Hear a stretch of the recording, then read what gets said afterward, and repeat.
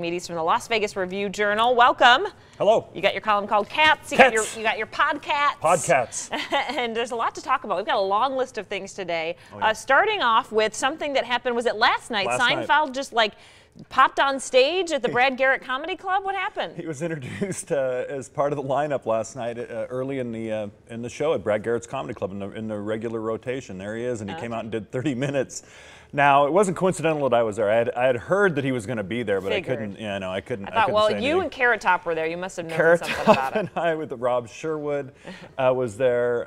Jeff Mollitz, Carrot Top's assistant, was in the mix. We had comics around the room. John Bazar, Nancy Ryan, Kathleen Dunbar, very popular in town. All these comics were there to watch what many people think might be the greatest stand-up comic ever. Wow, 30 minutes too, in such an intimate setting. It was amazing. He came out and there was this like pause, like, is this really happening? Right. You know, there was this distinct pause, like in the room, like, is this actually occurring? Because there was no word of it, and then the place stood up and he went for it. Wow. Yeah, Jerry? it was really fun. Yeah, it's the second time he's stepped in on Brad's Club. They're friends, and yeah. he did it a year ago, or in March of 2017. Actually, he came in too. So all right, great night in Vegas. Read all about it. Just posted it on the column around before I came in. All right, perfect. Okay, something else that is actually coming to Las Vegas. RuPaul's Drag Race Live, and it's coming to the Flamingo. And there have been rumors for a while that this was going to happen. And the Flamingo Theater, right where Donnie and Marie are now, and Paula Abdul is now as well, this is where it's going to take place. It's a residency production. It's going to open in late January. I think it's January 30th for previews next year. RuPaul will not be in it,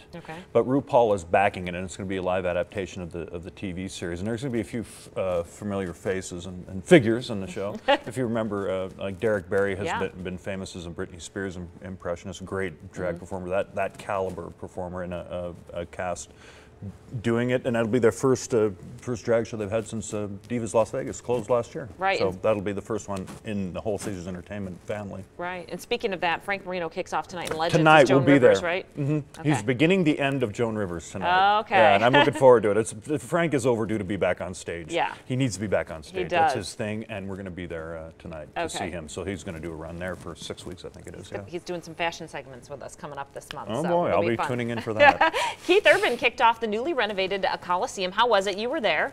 Rock show, man. Yeah. Keith Urban, you know, this is another guy who's a country artist, but man, is he heavy duty. You know, he's a very, an amazing guitarist. He plays bass, which I wasn't aware he was such a great bass player.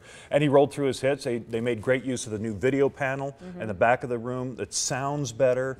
The floor was open for GA for the first time, you know, since they've renovated it. So you have, you know, that area there is where people are going to stand for shows that are more in tune with a festival atmosphere, and Urban's is certainly that. And it was great. He was great. He got it, and he said near the end of the show that this thanked everybody for coming out. And he goes, "Who knows? You might be seeing more of this in 2020." I bet. I think this was on purpose. He was the headliner to open this intentionally. I think he's going to be kind of like what George Strait is at T-Mobile Arena. I believe that. Yeah. Okay, we got 1 minute, 2 things to get through. Let's just quickly mention Antonio Brown merchandise. People are going, hey, we have so many pawn stores in town, and you talk to the pawn stars, and they say these jerseys. Steve Grad, the expert on pawn stars, not going to be worth much? They're worth what you paid for the jersey. Okay. If you thought you were investing in a signed Antonio Brown helmet or jersey, you're out of luck. All right, good to know. David Crosby at the Red Rock Ballroom this Friday. Documentary coming out as well. Tell us about this. He's going to be performing on Friday night. The documentary, David Crosby, Remember My Name, is also premiering at Red Rock this Friday. This has a personal connection. People are wondering why I've been so interested in this movie, because my cousin, A.J. Eaton, directed it,